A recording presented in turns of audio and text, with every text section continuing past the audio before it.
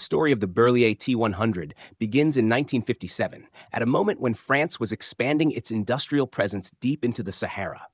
Oil exploration demanded machines that could cross landscapes untouched by roads, endure heat that melted metal, and carry weights far beyond the capacity of ordinary trucks. In response, the engineers at Berliet created a vehicle unlike anything the world had seen before, a machine so massive that even modern heavy trucks seem modest beside it. This was the Berliet T100, a desert giant designed to push the limits of engineering and rewrite the definition of an off-road vehicle. From the moment it appeared, the T100 looked more like a moving building than a truck. It measured 15.3 meters in length, approximately 50.2 feet, 4.96 meters in width, approximately 16.3 feet, and 4.43 meters in height, approximately 14.5 feet. Standing next to it was enough to make a grown man feel small. Every line of its body expressed power. Every bolt, every panel, every joint was designed with one purpose: to survive conditions that would destroy normal machinery within hours. Only 3 complete units were built, and each was a masterpiece of industrial strength. At the heart of this colossus was a Cummins V12 diesel engine with a displacement of 28 to 29.6 liters, depending on the production stage. This incredible power plant produced around 600 horsepower and delivered a maximum torque of approximately 2,609 newton meters, approximately 1,924 pound-feet. The torque curve was tuned for heavy hauling, enabling the T100 to pull equipment weighing tens of tons across sand, rock, or unprepared ground. Later versions even increased power to approximately 700 horsepower, making the T100 even more capable. Yet this was not the only engine on the truck.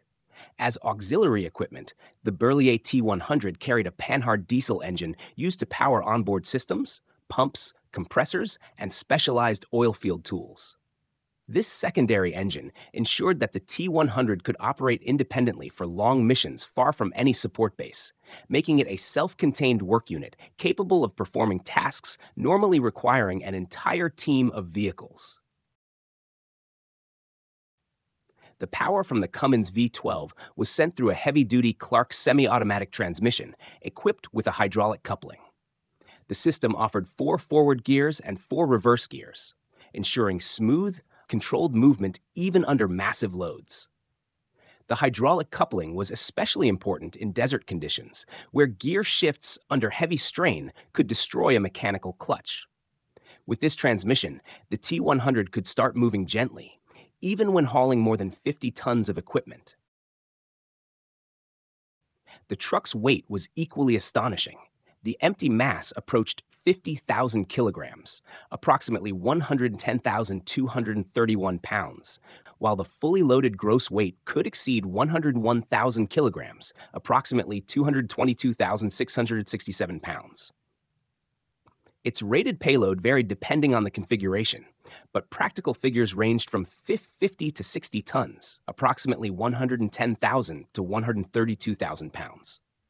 Some sources mention even higher operational weights during desert oil expeditions, confirming that the T100 worked far beyond typical engineering limits. The truck used a 6x6 or 6x4 drivetrain, depending on the version, with enormous wheels nearly 2 meters tall. These massive tires were specially designed to prevent the truck from sinking into sand, distributing its weight across an unusually large surface area. On soft ground, the T100 behaved like a slow-moving ship, floating over dunes where smaller trucks would immediately bog down. Engineers who witnessed it in action often said that when the T100 moved, the desert itself seemed to make way for it. The working conditions in the Sahara tested every aspect of the T100's design. Temperatures frequently exceeded 50 degrees Celsius, approximately 122 degrees Fahrenheit, and the truck had to withstand heat, sandstorms, rough terrain, and enormous pulling loads.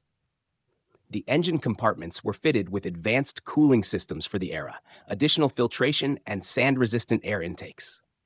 Despite its size, The T100 was capable of maneuvering surprisingly well, thanks to a reinforced steering system and a wide turning radius that allowed it to reposition equipment in restricted spaces around drilling sites.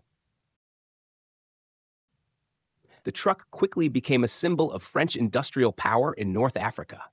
It hauled drilling towers, transported pipes several dozen meters long, pulled machinery weighing as much as battle tanks, and served as a mobile base for field operations.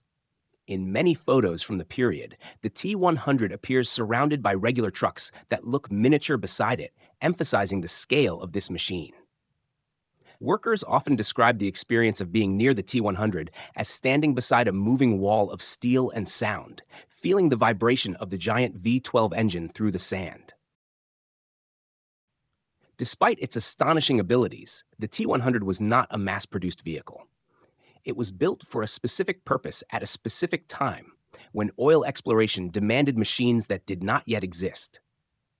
Once the need for such giants faded and technology moved toward lighter modular equipment, the T100 became a technological legend.